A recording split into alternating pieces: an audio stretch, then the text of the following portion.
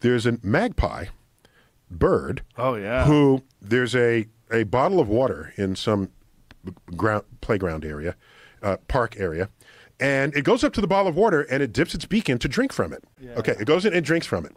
But the problem is there's a limit to how far its beak can reach inside of it.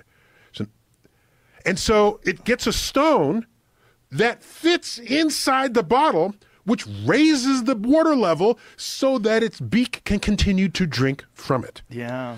This is some Archimedean crazy stuff going on. It really is. The magpie, by those in the know, is ranked among the smartest of birds.